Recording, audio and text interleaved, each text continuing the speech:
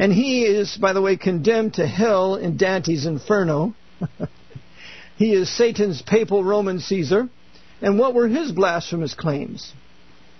Here is what he says. Quote, I have the authority of the King of Kings. I am all in all. So that God himself and I, the vicar of God, have but one consistory, namely one essence. And I am able to do almost all that God can do. Now here's the sentence. What therefore can you make of me but God? I will repeat it. What therefore can you make of me but God?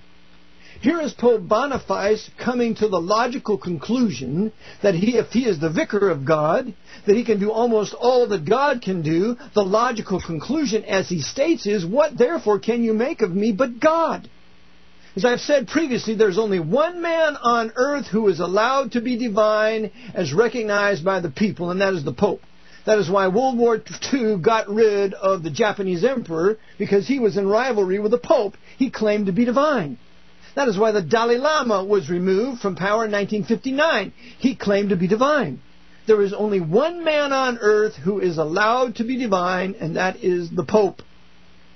Continued. Here is another quote of Boniface VIII.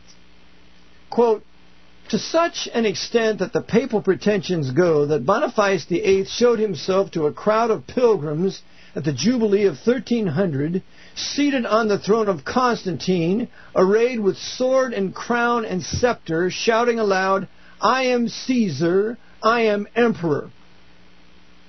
So he not only claims to be God, he claims to be the Roman emperor in 1300. Now this is the reality of the Pope. Every pope considers himself to be Caesar, a Roman emperor, with the right to rule every nation on the face of the earth. Because, you see, he not only has universal temporal power, but he has universal spiritual power, so he claims. Meaning that every human creature, the conscience of every human creature, is to be subject to this man called the Pope. And this quote that I read is out of the Jesuits in History by Hector McPherson, written in 1914, page 109. Here's Pope Pius IX, the murderer of Abraham Lincoln, the murderer of the great president of Mexico, Benito Juarez. What did Pope Pius IX say, who reigned from 1846 to 1878? What were his blasphemous claims? Here he says, quote, I am sovereign. I claim to be the supreme judge on earth and the director of the consciences of men, of the peasant that tills the field and the prince that sits on the throne. That's right, John F. Kennedy. If you don't do what I tell you to do, nigga, I'm going to kill you with my CIA. If the household that lives in the shade of privacy, in the shade of privacy, and the legislative that makes laws for kingdoms. That's right. Chucky Schumer, you Masonic Jew, you don't do what I tell you to do, Jew boy, and I'm going to get rid of you out of New York. That's how it relates today, my listeners. I am the sole, last, supreme judge of what is right and wrong. So here is the Pope who's going to tell us what is right and wrong. Is that not an attribute of God? Is it not God who tells us what is right and wrong in His Word, the Bible? He's exercising an attribute of God, telling us what is right and what is wrong.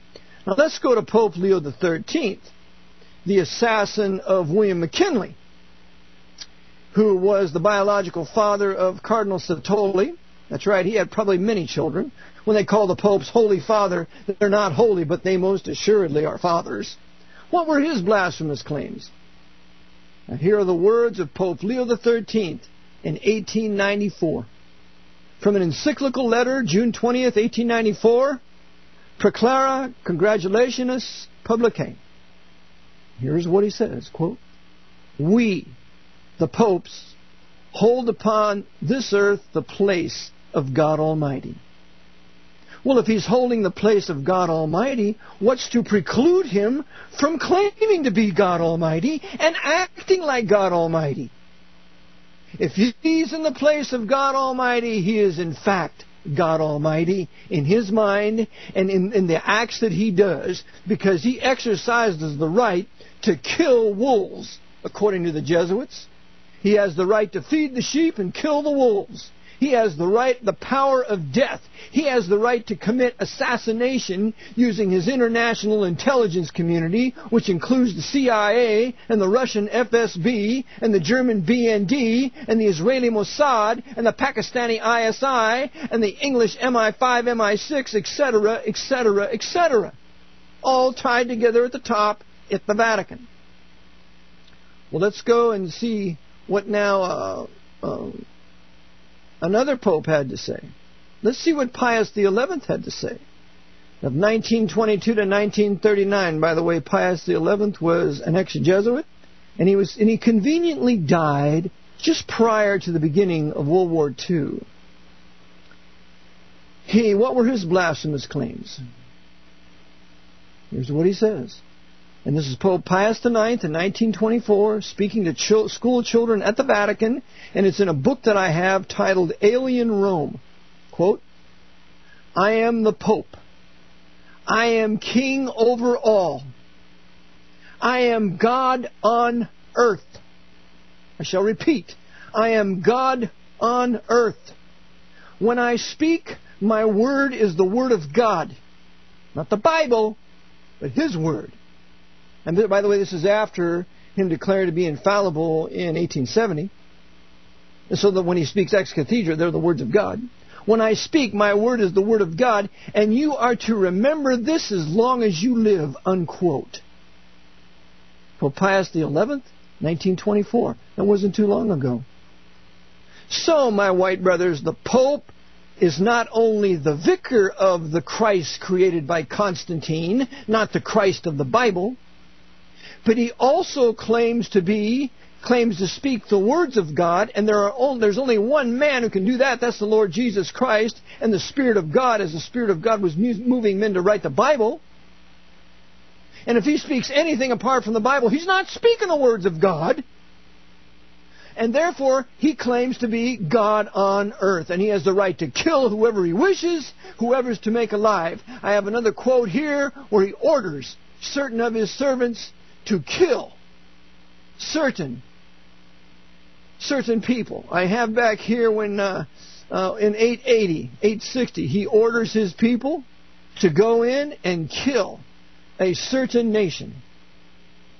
He says here, I don't have it in front of me, but it's my PowerPoint. I didn't have it to read right now.